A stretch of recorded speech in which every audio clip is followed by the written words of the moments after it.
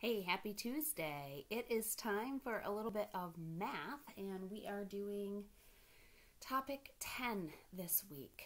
So you are going to do lesson 10-1 and 10-2 in one fell swoop for Tuesday. Okay.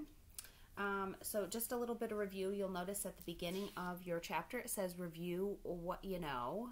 So if I gave you this number, 542, what number would be in the tens? That's right, it would be the 4, and what's its value? Its value is 40, okay? How about this digit? This is a 5, it stands for the hundreds, and that means its value is 500. Awesome. What about if I asked you to write this number in expanded form? Okay, that's like your second question. This is where you make the number appear bigger, and it would look like this. That's expanded form. Okay, if I asked you to write it in word form, that's where you actually write the words. And I won't have room on one line for this. 542. Okay. You also did a little bit of work with open number lines, and you're going to do that a little bit more too. And as I said to parents, this is a much easier thing, I think, for us to do together than it is for me to actually talk about and teach to a camera. So you can set up times to meet with me this week to be able to go over this material. Okay, so without further ado, are you ready for 10-1? Yes, I believe that's set.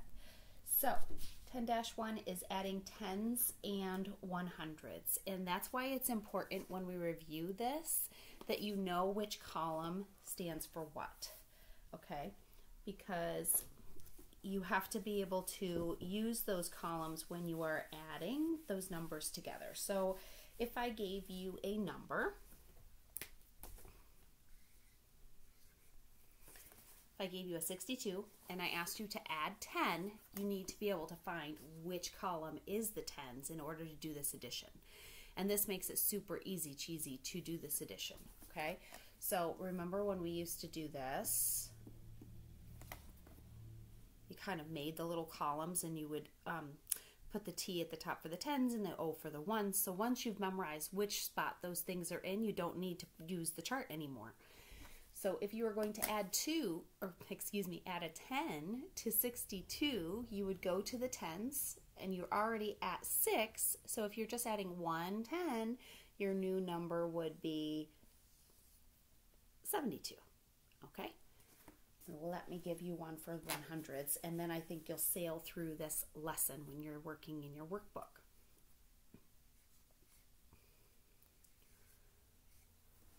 Okay.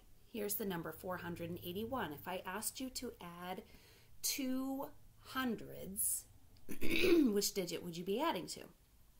Well, if you needed to do your chart, you could. And you would put your labels, okay? And then you know that this is your hundreds, and you're going to add 2 hundreds. So add 2 to that, and you'll get a 6, and you keep the other numbers the same, and your new number is 681. Okay? The only thing you have to really watch for in this lesson is if you end up making a 10 in one of your columns, like if I had asked you to add 2 tens to this, then you would make 8 and 2 would equal a 10, and you would have to regroup. So that's where that lesson in regrouping comes in handy for this lesson as well. Okay, so that's what you are doing in 10-1, and then you can go through the guided, the independent, and the homework for that one. And I do not recommend doing all of the problems, just get the gist of the lesson. If you need more practice, moms and dads, that's where you're assigning more of that work. But otherwise, every other problem or every third problem even is fine to be able to see how they're doing. In 10-2, you're using an open number line. And This is going to work the same way as you've practiced it before, only now you have some bigger numbers, okay?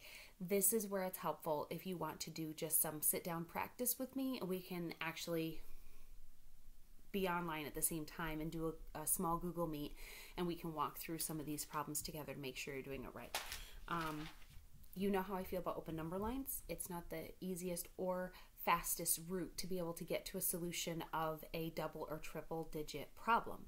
So don't worry too much if it seems to be troublesome, because there are easier ways to be able to do this work.